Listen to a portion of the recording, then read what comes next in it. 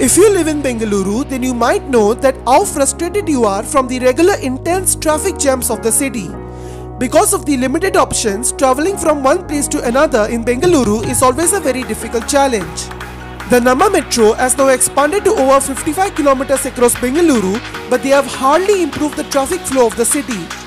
So BMRCL is constructing the Namma Metro Phase 2 to further improve the transportation system of Bengaluru, which I have already discussed on my detailed video about the Namma Metro Phase 2. If you want to watch that video, you can click on the I button to watch it. But whenever it comes to commute between Bengaluru city to airport, it crosses all limits. In 2008, Bengaluru got its world-class Kempegowda International Airport, which replaced the old and backdated Hindustan Airport as the city faces a massive economic boom. The new airport helps to increase the flight capacity, but the problem was that Kempegowda International Airport is far away from the Bengaluru city centre, which is about 35 to 40 kilometers of distance. With only road transport option is available to reach airport, it usually takes time between 1 hour 30 minutes to 2 hours depending on the traffic conditions, which sometimes causes the passengers to miss their flights. So to counter this problem, the BMRCL has decided to construct a metro line between Bengaluru city to Kempegowda International Airport, which will be a beneficial to a lakhs of people as it will reduce the travel time to minutes. It will be much cheaper than the BMTC airport buses, and most importantly, passengers will be able to reach airport to catch their flight on time. And this is not a dream anymore. By mid-2025, you will see a metro running between Bengaluru city to Kempegowda International Airport. So fasten your seatbelts, because in this video, we will have a brief discussion about the Namma Metro Blue Line, which will run from SilkBoard to Kempegowda International Airport. The Namma Metro Blue Line is the longest metro line of the Bengaluru Metro network. It will run at a length of 58.1 kilometers long from central SilkBoard in the southern Bengaluru to Kempegowda International Airport. It will have 38 metro stations, and it is expected to cost around Rs 14,788 crores, which will be funded by the state and the central government, as well as the certain amount of loan from Asian Development Bank and the Japan International Cooperation Agency or JICA. This line is actually a part of a Namma Metro Phase 2 project, but the line itself has been divided into two phases. The first one, known as the Phase 2A, will run on a 19.2 km stretch from central SilkBoard to Puram with 13 stations, whereas the second one, known as the Phase 2B, will run on a 37 km stretch from Puram to airport with 13 stations. So now let's discuss about the alignment and the further details of the Phase 2A and Phase 2B of the Namma Metro Blue Line. The Phase 2A of the Blue Line has been kept as a priority corridor, and it will be the first section of the Blue Line to be open for the public. It will have a length of 19.5 kilometers from central SilkBoard to Puram, and it will have 13 metro stations, all of them will be elevated.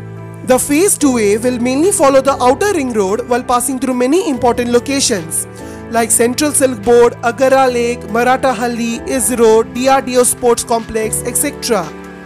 The Phase 2A of the Blue Line will have an interchange facility with the upcoming Yellow Line at Central SilkBoard and with the Purple Line at Puram. The most interesting part of the Phase 2A is that the depot which will be used in this section is the existing Bayapanahalli depot of the Purple Line. For that, a 2.5 km viaduct will be made to connect the Blue Line with the depot. But the problem is that the existing Purple Line uses distance to go signalling system, whereas the Blue Line uses the CBTC signalling system, which are completely different from each other. Therefore, BMRCL have plans to remodel the Bayapanahalli depot work so that it can able to serve the Blue Line trains. But this will also means that the Bayapanahalli depot will no more serving the Purple Line in future, and it will serve only for the Blue Line trains. For Purple Line, BMRCL is constructing 2 new depots at Challagatta and at Whitefield. Once Whitefield extension of the Purple Line becomes operational, all trains of the Purple Line will be shifted to the new Kadugodi depot, and then Bayapanahalli depot will be closed for remodeling process.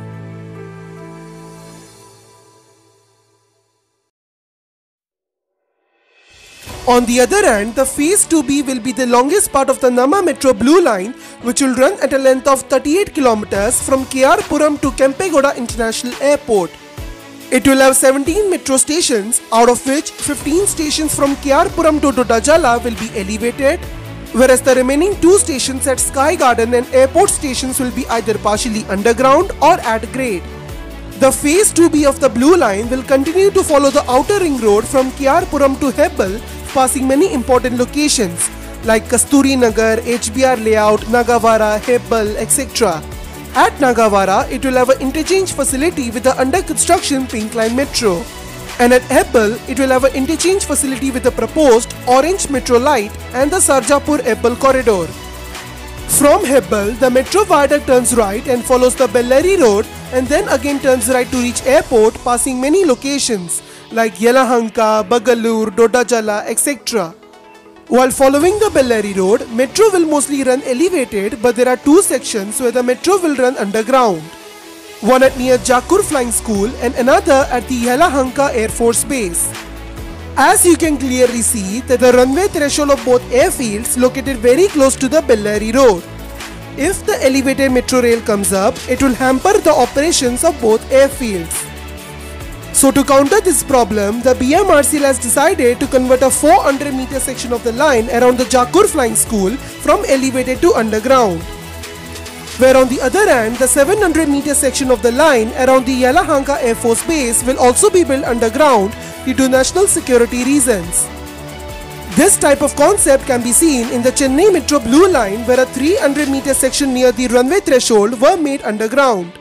See, this is not an actual underground section, but it is used to bypass the airport funnel zone to prevent the collisions, just like the road underpasses. Therefore, the tunnels will have a depth of maximum 3 to 5 meters, so that BMRCL will use cut and cover method to reduce the construction cost. The Phase 2B of the Blue Line will have a brand new depot on a 23-hectare government land near Shettigeri beside the Trumpet Junction of airport, where the Blue Line trains will be maintained during the night time. As per reports, 18 out of 23 hectares of land has already been acquired by BMRCL. However, the remaining 5 hectares of land is still under the legal dispute, which is expected to be sought out anytime soon.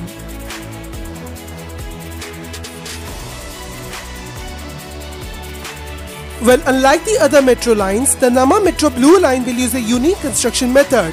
Because unlike the other Bengaluru metro lines which uses box girders, the Blue Line will use the pre-cast U-shaped girders for the faster construction of the viaduct. The construction of the Phase 2A has been divided into 2 packages. One from SilkBoard to Kadubisanahalli has been awarded to Afcon's Infrastructure, whereas the another from Kadubisanahalli to Puram has been awarded to Shankar Narayan Constructions or SNC. Where on the other hand, the construction of the Phase 2B has been divided into 3 packages, where all 3 packages has been awarded to NCC Limited. Where the NCC Limited will construct the line all the way from Puram to airport, but the Sky Garden and airport stations will be built by the Bangalore International Airport Limited or BIAL. The physical construction of the Blue Line was begun in August 2021, and as of now, the work is now in full swing in both phases. The Namma Metro Blue Line will be equipped with communication-based train control or CBTC signaling system to run the trains at a frequency of 90 seconds. And for rolling stocks, BMRCL have plans to procure 37 trains in a 6-coach configuration, especially for the Blue Line, which will be funded by JICA. Each train will be 2.9 meters wide and will use 750 volts DC third rail system as an electrification. Right now, Kempegowda International Airport is building a brand new Terminal 2 which will further increase the passenger capacity of the airport. But once Terminal 2 becomes operational by the end of this year, it will create more load to the road transport. So once Metro becomes operational, it will be a huge relief for the airport passengers to reach city centre on time. And it is estimated that 350,000 to 4 lakh people will use the Metro on the daily basis. And in case of a deadline, the Phase 2A of the Blue Line from SilkBoard to Puram is expected to be operational by mid-2025, and Phase 2B from Puram to airport is expected to be inaugurated by early 2026. So by 2026, you can see a metro over Outer Ring Road running between Bengaluru city centre to airport to make sure that the passengers will reach airport on time.